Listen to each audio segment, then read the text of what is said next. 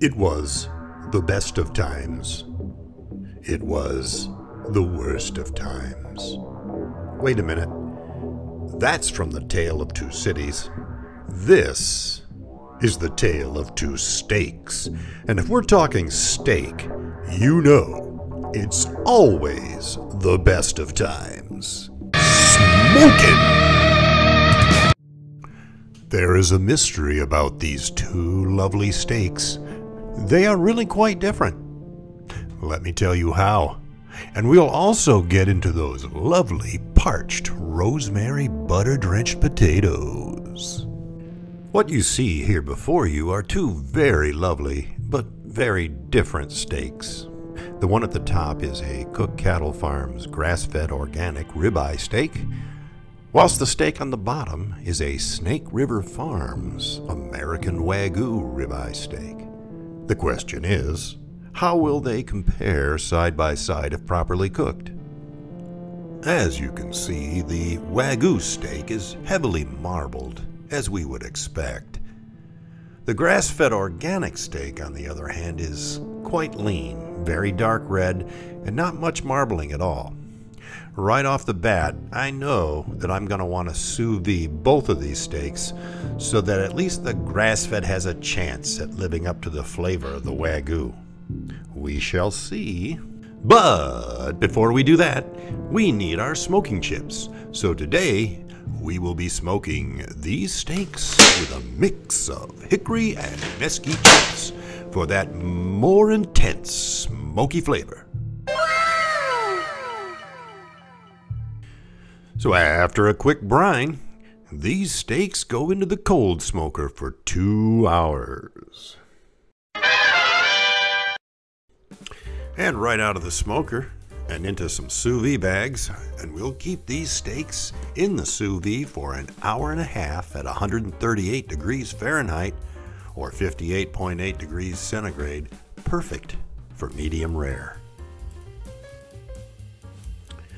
While those steaks are cooking in the sous vide, let's make a delicious side dish of parched potatoes with rosemary butter.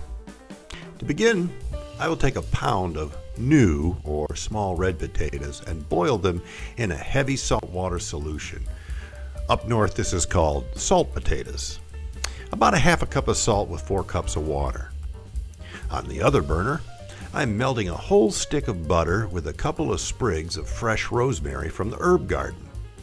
And once the potatoes are cooked through so that you can push a skewer through them easily, I drain them, cut them in half.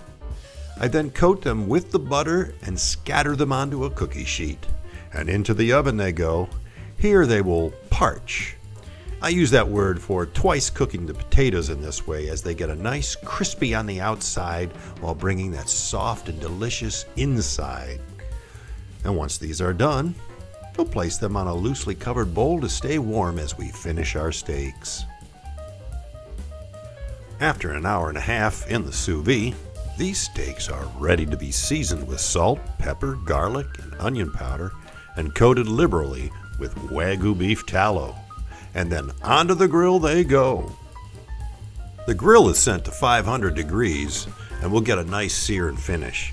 Remember, the steaks are fully cooked. We just want that crust and grill marks. Don't leave them on too long or you will have a well done steak. And you know what Hank Hill says about that. What if somebody wants theirs well done? We ask them politely yet firmly to leave.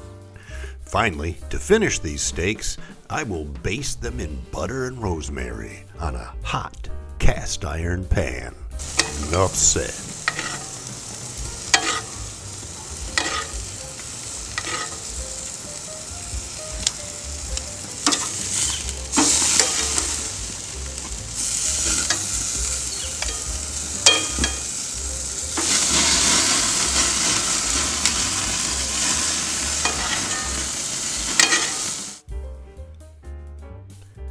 Let's get the butter on those parched potatoes.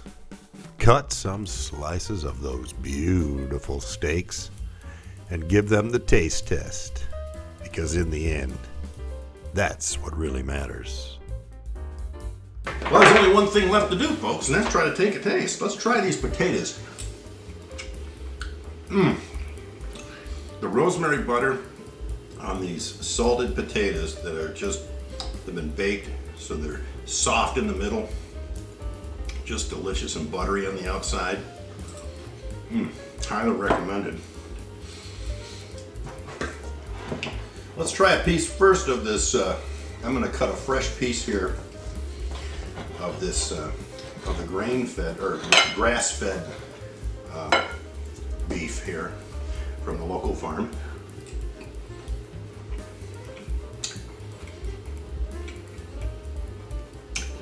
Delicious. The smoke's through it.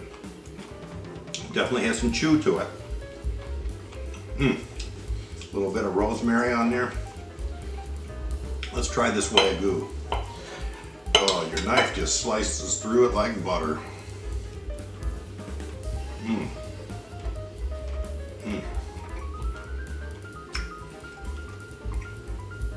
They serve steak in heaven. That's what it's going to taste like. That is off the chain delightful. Well, folks, I'd say this is a success. Definitely a wonderful meal. Only one thing missing. A nice cold beer.